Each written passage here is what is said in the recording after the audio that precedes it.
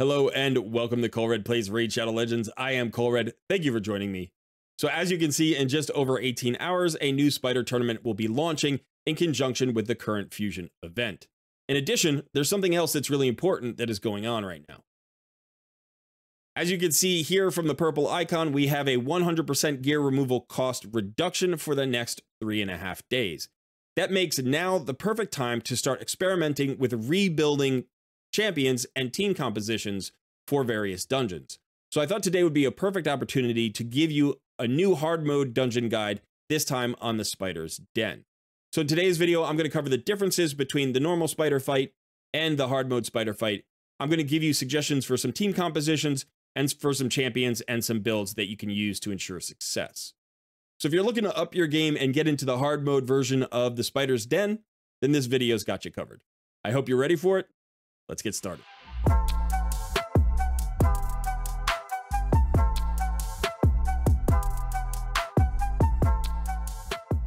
Just a quick reminder, I have launched my new second YouTube channel. It is called Colred Plays. No games attached because we're going to play a whole bunch of games over there. We are currently playing Palworld. When I say we, it's my editor, whose name is Sun, and myself, and we will be live streaming tomorrow starting at 11 a.m. Eastern Standard Time. It's a pretty silly stream. It's really a fun game. It's a lot different than Raid. So if you're looking for some different content, or maybe you're just a Palworld player and you want to find some fun Palworld content, hopefully you'll enjoy our live stream. Also, don't forget to hit the like button for this video, subscribe to the channel if you haven't already, and consider joining our Discord community. Thanks so much. Now let's get to the video. Okay, here I am on hellhades.com. I come here all the time, but one of the great things about this website is the Raid Stages tool. So you go to the Raid Shadow Legends drop-down menu. Over in the bottom right, you see Tools. You want to go to Raid Stages tool. Now, this is going to give you the stats for every single mob and boss in every single fight in the game. So all you have to do is choose your encounter. And we're going to go ahead to Dungeons. Then we're going to choose the Spider's Den. And then Hard Mode Difficulty. And we can go and check any stage. So the first thing we're going to do is actually we're going to look at normal and we're going to check stage 25. I want to show you stage 25 because we want to see the stats and compare them. So there are only a few stats here that we really have to worry about. The first one is speed. And as you can see, the boss goes at 95 speed and the spiderlings go at 150 speed. That's relatively slow and it's easy to be faster than those speeds, even in the relatively early game. The other thing that we want to consider is the accuracy and resistance. Really, we care about the accuracy the most because we want to be able to land our debuffs on both the spiderlings and the boss. And you can see the boss and the spiderlings have the same resistance and accuracy. And so we need 225 accuracy to overcome the 200 resistance. That's really the big number there. So 95 speed, and we need 225 accuracy at stage 25 of normal mode. Now let's go look at the difference with the hard modes. So let's start here with stage 1 of hard mode. And as you can see, the speed on the boss has only gone up to 100. The spiderlings are still at 150 and the resistance is exactly the same at 200, meaning we need the same amount of accuracy. So realistically, if you can do stage 25, you can do stage 1 of hard mode. You don't really have to change anything. I'm going to go over the differences in the fight, so there may be some considerations about that and what champions you bring in. But you can see the stats are basically the same, and the fight's not so different that your normal Spider 25 team won't work. So you can probably do at least stage 1 of hard mode. Now, the speeds increase and the resistances increase as you go up each stage, as do the HP levels, the attack and the defense, and all of that. So let's go ahead and look at stage 6. Now, the reason I like to look at stage 6 is because it is a void affinity stage. It's also where the stats really start to ramp up. So this is sort of the plateau. Beyond stage 6, the stats can get really hard and high. And so if you don't have great gear, you might have trouble pushing beyond stage 6. But most players who can get through stage 1 with a little tweaking can get up to stage 6. You can see the boss speed here is 145 and the spiderlings still 150. They haven't gotten faster. But the important thing here is that the boss is a little bit slower than the spiderlings. That's also a very useful thing to know. In addition, the resistances have started to creep up, and so we need an accuracy of 285. Now, 285 is relatively high accuracy, So you have to focus on getting the accuracy that you need for these dungeons. Clearly, this is a step up from the normal mode dungeon. Okay, now let's jump all the way up to stage 10. So here we are at stage 10, and as you can see, the speed of the spiderlings hasn't changed, but the boss is now at 245. That's very fast. It's a lot faster than the 95 that she was running it at stage 25 of normal mode. So, you know, you've got a lot more attacks here. Obviously, you want to be faster than Tainted Scavig. You need to be faster than this boss, either because you have turn meter fill and your fastest champion is faster, or just everybody's running fast. The accuracy that you need has jumped up all the way to 345. I just rounded up to a nice even 350, but you need to overcome that as well. And then obviously you can see the HP of the boss is almost 15 million at this point, with a lot of attack and defense. So the stat requirements climb rapidly once you get to stage 7. Stage 7 through 10 really ramp up. So for today's video, we're probably going to be taking on stage 6 just to show you the different team compositions and champions that you can bring. And then I'll show you my stage 10 hard mode spider boss team. Okay, so here we are in the spider's den, and I'm just going to go to stage 6. It's a really good stage. You don't have to worry about weak hitting. But let's go ahead and look at this fight now. So there are 4 differences between this fight and the normal mode fight that you really need to pay attention to. There are actually additional changes, but they're not all that significant. So I'm going to cover the 4 big changes that you really need to think about when you're putting your team together, choosing your champions and your builds. Okay, so the first really big change here is that the boss is immune to decreased speed and turn meter reduction. That is typically a big focus of normal spider teams. You bring in a cold hard, or you bring in a slow and some turn meter decrease, and that allows you to basically never give the boss a chance to go. The boss is likely to get turns here. You're going to have to deal with that. So that is the first big change that you want to consider. If you run any kind of turn meter reduction or slow, you know, in your composition, you need to pull that out for hard mode. Now, the second change is also in this Vile Constitution passive, and that is whenever an HP burn debuff is activated on Tainted Spiderlings, heals Tainted Scavig by 1% of her max HP. So this may make you think that HP burns aren't great, but they're still very good. Remember that an HP burn does 3%, I think it's 3% of max HP damage. So this just makes them a little bit less effective than they would be otherwise, but it doesn't actually negate their power. They're still very strong, and you're probably going to want to run HP burns if you're already running HP burns in stage 25. In addition, just as part of this change, you also want to know that the boss herself is immune to HP burns. So that just means you're going to get 10 HP burns out there instead of 11. The spiderlings are not immune, but the boss is immune. And so that may change some ways that you deal with specific champions. In fact, one of the champions I use is Sissia Flametongue, and that changes the way I use her in this fight. And I'll go over that when we get to that point.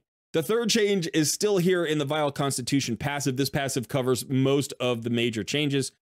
And as you can see at the bottom, it says whenever a tainted spiderling dies, inflicts damage to Tainted Scavig equal to 3% of her max HP. So when you kill a spiderling, it's basically a max HP hit against the boss, basically the size of an HP burn. So destroying spiderlings is actually a great choice here in hard mode, which is a little bit ironic because that's how we tend to deal with spider up to about stage 16 or so in normal mode.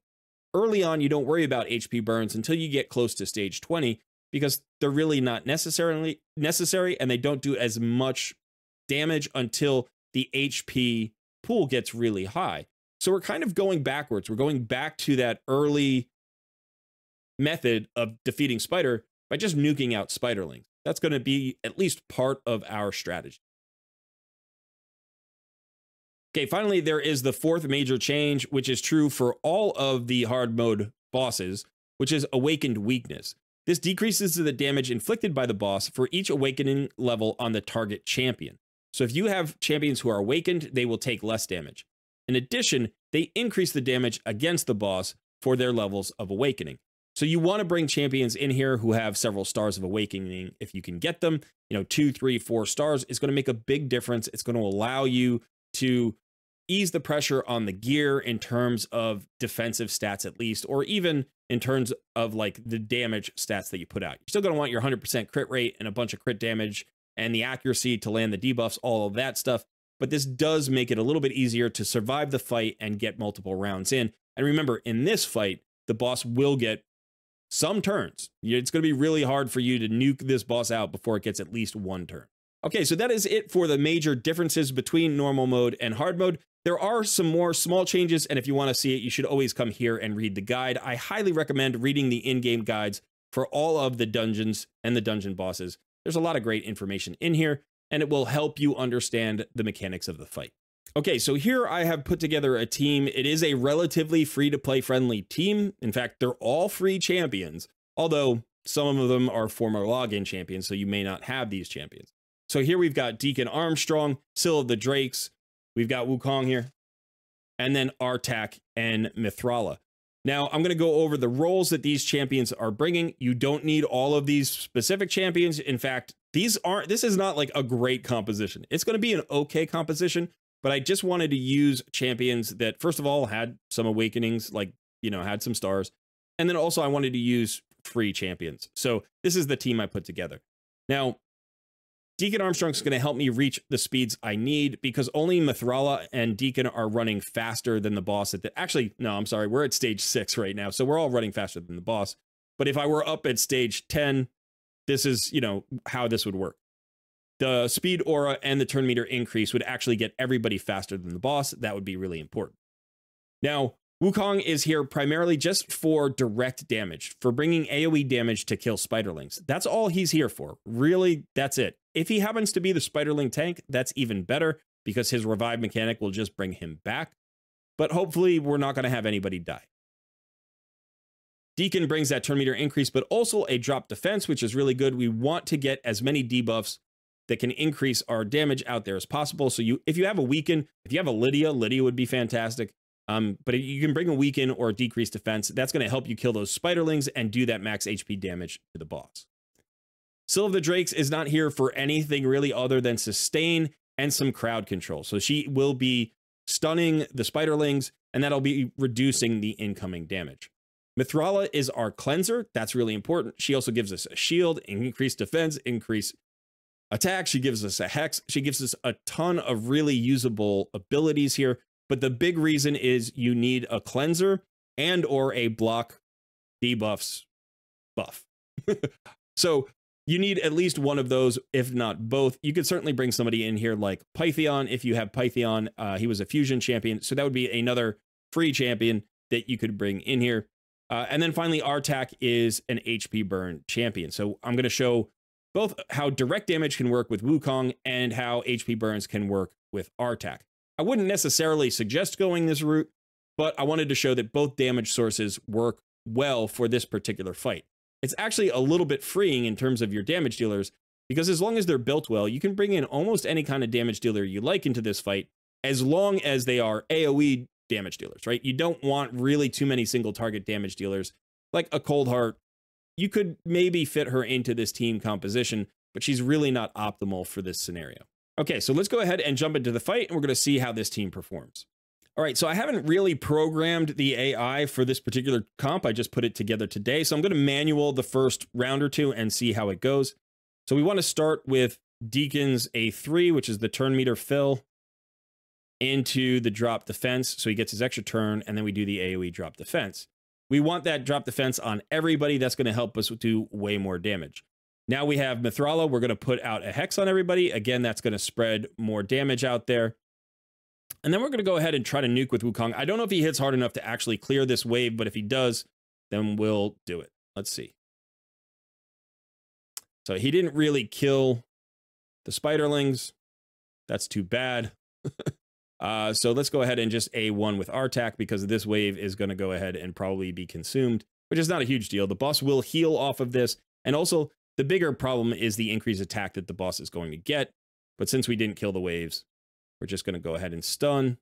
Maybe we can kill one or two of these little guys here. Do some damage. Oh, actually, that worked out. That was great. The hex blew up all the spiders. That was fantastic. That worked absolutely perfectly. That was just fortuitous. I didn't plan that at all. But so, you know, we got a big chunk of damage there by killing spiderlings. So that's how you know that direct damage against the spiderlings is going to work really well. We're not actually doing direct damage against the boss, although you could also try that method, and we'll get a little bit more into that in a team later on.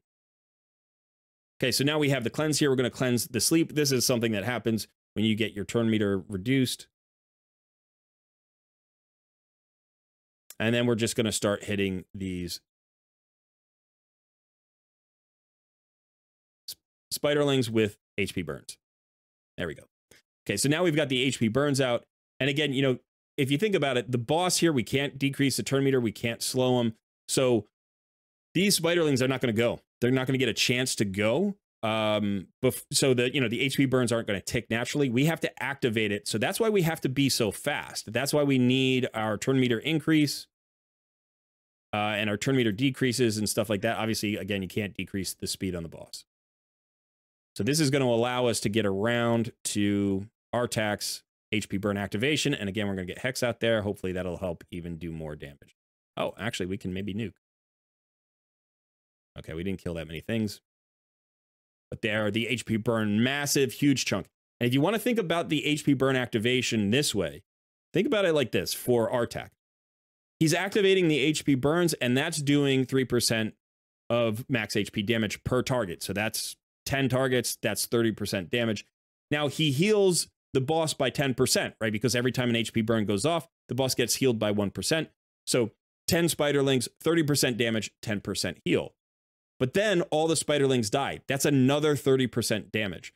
So if Artak is killing the spiderlings with his HP burns, he's potentially doing 50% of the boss's HP as damage, 30% and 30% plus a 10% heal. That's a ton of damage. So HP burns are still really good to bring in here if you have activations.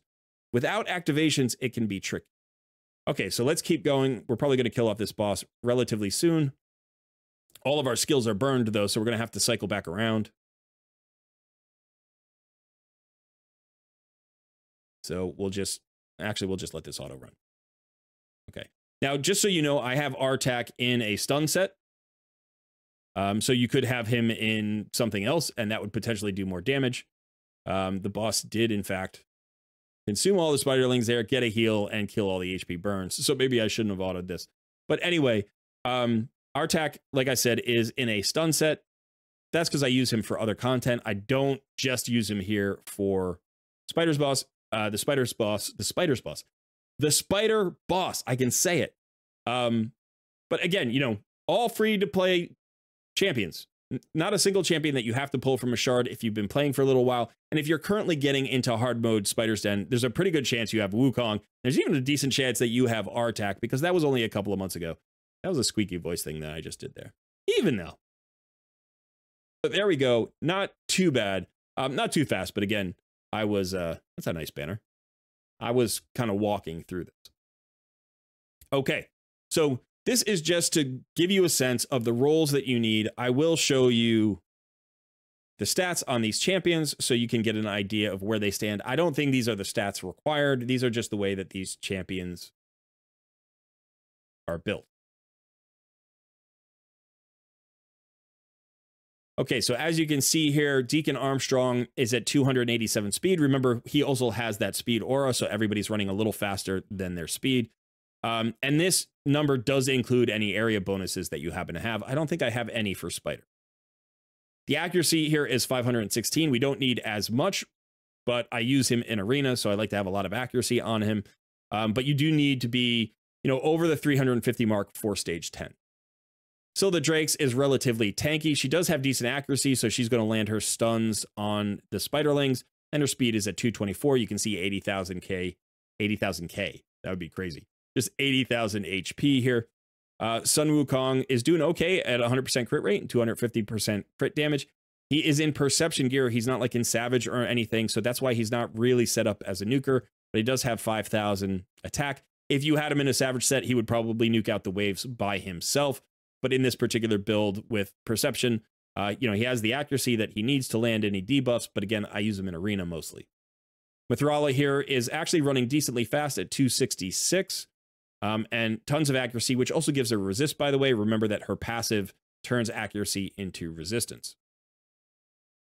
Also fairly tanky. And then Artak here, like I said, he's in a stun set. You can see he's running at 227 speed, so not fast enough for stage 10 on his own without turn meter fill or a speed boost, speed buff. But he does have the accuracy to land what he needs to land.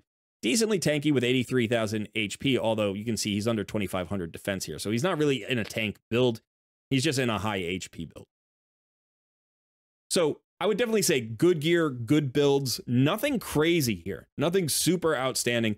Probably the best built champion that I have in this team is Mithrala, but everybody else is, you know, I think within reason, or at least close to reason, for champions who are getting into hard mode of Spider. Remember that you don't need to have the stats to get to stage 10 right away. If you can get to stage 6, which doesn't require nearly these stats, then you can get a good bonus to your drop rates and, you know, get some extra points for tournaments and dungeon divers. And it doesn't take much longer either, which is really nice. Okay, so now what we're going to do is we're going to ramp it up. We're going to go up to stage 10, and I'm going to show you my stage 10 team. Okay, here we are at stage 10, and I do have some options. My Spider 20 team is actually this team at the top here. You can see we have a reset champion with an HP burner, direct damage from Newt, who's basically not killing spiders. He's just killing the boss. And then we have Lydia as a setup for decreased defense and weaken all in one go. So that's a really nice team and would probably do just fine with Cardiel as my lead to get the ally attack, a cleanse, a block debuffs, and some heals. So this is a very nice team. You can also see my Spider 25 fast team. That's this team right here. Again, similar setup to my Spider 20 team, but instead of Newt, I'm running Sissia Flametongue. So I'm running 2 HP burners with activation. That's really nice. But for today's video, I actually dropped the reset champion and I just went pure damage. Here is the team that I'm going to be running today. I don't know if it's 100% on stage stage 10 hard mode. I think it probably is. It's a pretty good team. And like I said, most of my champions are built pretty well. So you've already seen Artak, but let's go ahead and look at the stats on the other champions. Cardiel here is running at 249. He still has the same 19% speed lead that Deacon Armstrong has. I could probably get away with Deacon in this spot as well. I don't see why that wouldn't work. Lydia here is running nice and fast at 259 with accuracy of 440, decently tanky. Newt here is in Savage. I think he's in Savage and Speed or something. I don't even know what he's in, but you can see he's running at 227 with enough accuracy to land any debuffs or turn meter decrease that he might need at this level. Obviously, he can't land the turn meter decrease here on this boss. And pretty tanky. You know, good defense with 4,200. Remember that his defense also turns into his damage. I would like more crit damage on him, but this is as good as I can get for now. Sissia Flametongue at 239 speed. She's got 4K attack, 100% crit rate, 218% crit damage. Those aren't critical here. We really need her HP burns and HP burns activations. So you can drop her crit damage if you need to get the accuracy that you need. The accuracy is more important than the crit damage. But she does hit decently hard, so she will not only burn the spiderlings, she will blow them up. And so if you can get the stats onto her like this, you may as well. Finally, we have Artak. You've already seen his build. Now, one thing that's important here about Sissia, I said I was going to mention, is that she has her HP burn is her A3. And it says grants an extra turn if an HP burn debuff is placed on all enemies. Remember that the spider boss is immune. So Sissia Flametongue will never get her extra turn in Spider hard mode. It just won't happen. So the important thing here is that she can't go directly into her activation, right? So this is her activation. So instead, what we're going to do is we're going to have her open with her HP burn, and Artak is going to open with his HP burn activation, because Sissia is faster than Artak. If it was the other way around, in terms of speed, you would just switch that. So Sissia opens with her HP burn, Artak activates her HP burn. Then when Sissia comes back around, she's going to use her own activation. So we'll activate a second time, and then Artak will put out a second stack of HP burns, and we'll cycle through. Now with the reset champion, this could be even faster, but I wanted to have Newt in the team because he's actually faster than the reset champion. So this works out great. So we should open with Lydia's debuffs, and then we're going to get some HP burns from Sissia, well, after we get Cardiel's ally attack. So it's going to be Sissia's HP burns, and then it's going to be Artak's activation, and you can see the huge chunk of damage. And now Newt's going to come in and smack the boss. You can see how good that is.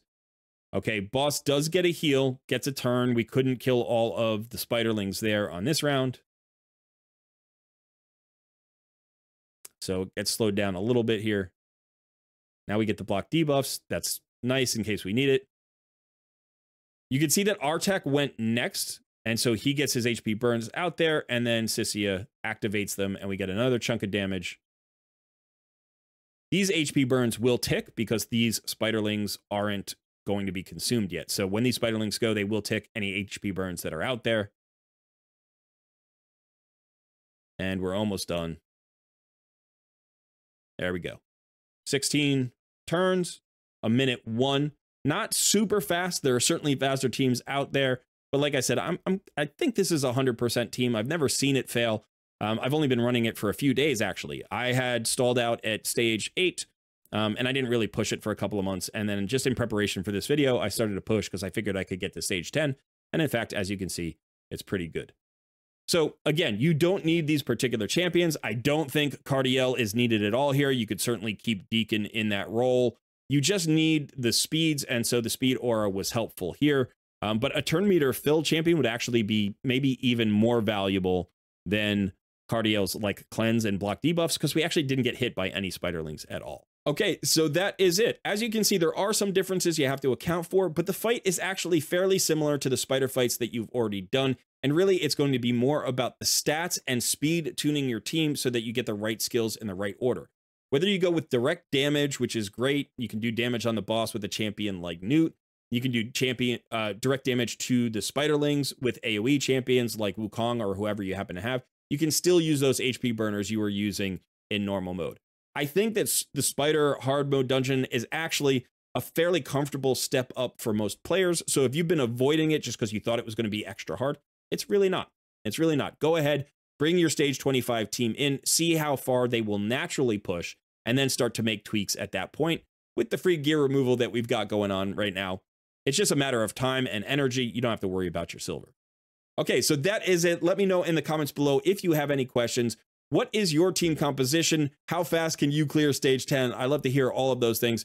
So if you think you could maybe help me get this down to like a 30-second clear, I'd appreciate any tips that you may have. And also just one last reminder about the live stream tomorrow. It won't be a raid live stream. It'll be a Palworld live stream. It'll be on my second channel. So if you're expecting to see my live stream here on this channel this weekend, it's going to be on the other channel. I'm still live streaming. You just have to go looking for me.